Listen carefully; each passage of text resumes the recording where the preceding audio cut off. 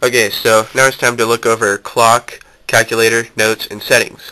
Here's clock. Let me pull this away here, and let me also delete this world clock. So, this here is clock. This is the world clock section, and if we want to add a new world clock, we just click that plus button so I can actually show you what it all looks like. We're just going to type in J, see what comes up. I'm going to go ahead and click right there. And as you can see, the clock is black, which means that it's nighttime there. Let me find one that's possibly in daytime. I'm going to type into G, and I'll click here. Oh wait, they're at nighttime too. But if it's white, it's daytime. If it's black, it's nighttime, or it's dark. Because 2:47 a.m. is in the morning, 8:47 is at night. So both of those times are dark, and so that's why it's black. If you hit edit, you can actually move these around with that little thing there, or you can delete them by clicking that and doing that. You cannot swipe, but you can still delete them just like so. So that is world clock section. This here is your alarm clock. I use this all the stinking time, every single night. For school, I use the one at the top, and for weekends, I use the one, either this one or this one. I use this one if I really think I need to sleep in. I use this one because I normally wake up at 9 o'clock on the weekends. But if I feel I need to sleep in, I'll set it to 10 o'clock. It's really helpful because I'm noticing I'm not waking up at 11 o'clock anymore, which is really nice. If you hit edit, you can actually edit these, and I'll show you what the little form here looks like. As you can see, we've got it was set to repeat, sound, snooze, and label. And there you can set what time you want it to go off.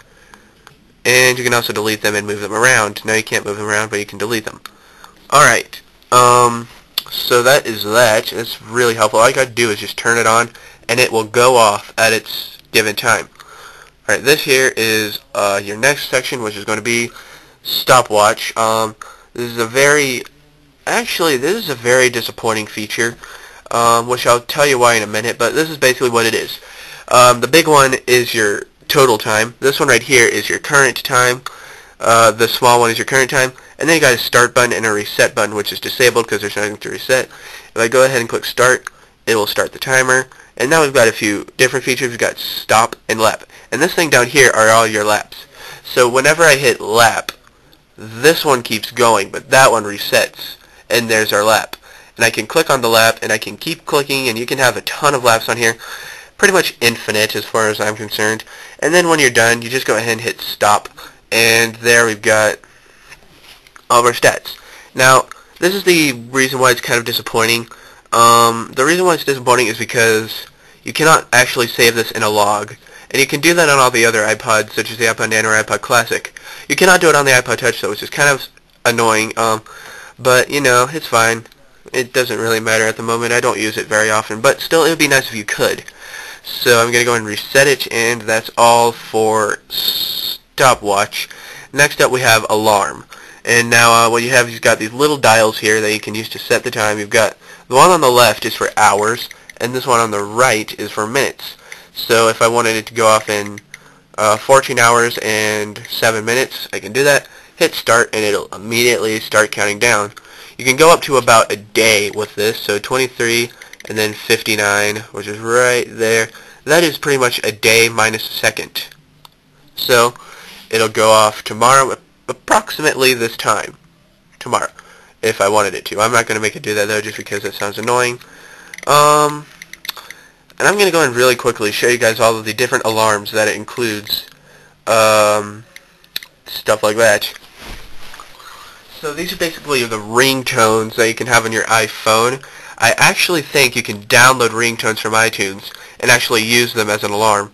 So this here option right here, which is called Sleep iPod, once it goes off, it'll put your iPod to sleep. I guess it means like, you know, you need to stop using this and do something else. This is hold on.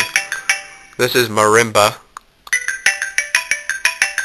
It's pretty nice. This is alarm. It's actually not as effective as it used to be because, well, it seems that in the software updates it's kind of gotten quieter, which is not good because it doesn't wake me up any. That's ascending. That was ascending. This is bark. And do keep in mind these are all preloaded. None of these are downloaded. This is bell tower.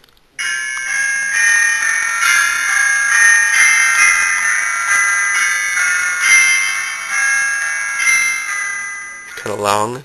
This is blues. It repeats, I think. Yeah. This is boing. I didn't even touch that. Wow, I didn't even touch it. This is crickets. This is digital. This way, yeah, whatever. This is digital.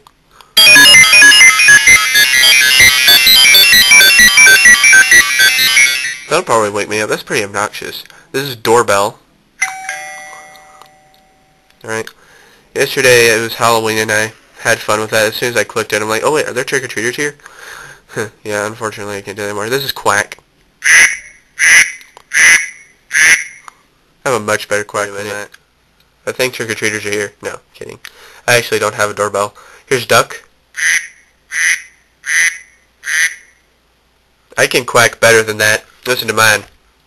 Hold on.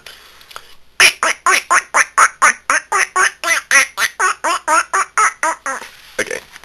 I couldn't help it. Anyway. Since it's so quiet, it will not make a good alarm. So I'm going to show it to you up close.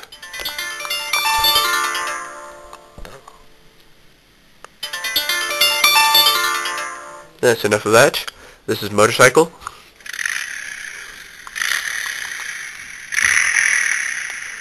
This is old car horn. Pretty nice. Old phone. It's fun to ring that in people's houses. I think they have phone calls. This is piano riff. Alright, I think it plays again. Yep. Pinball. Play it again. Yeah. Robot. Only plays once. Maybe. I don't know. Yeah. Sci-fi. Sonar. This is sonar. This is strum. Every time I hear that I want to start dancing. I don't know why. And this is timba.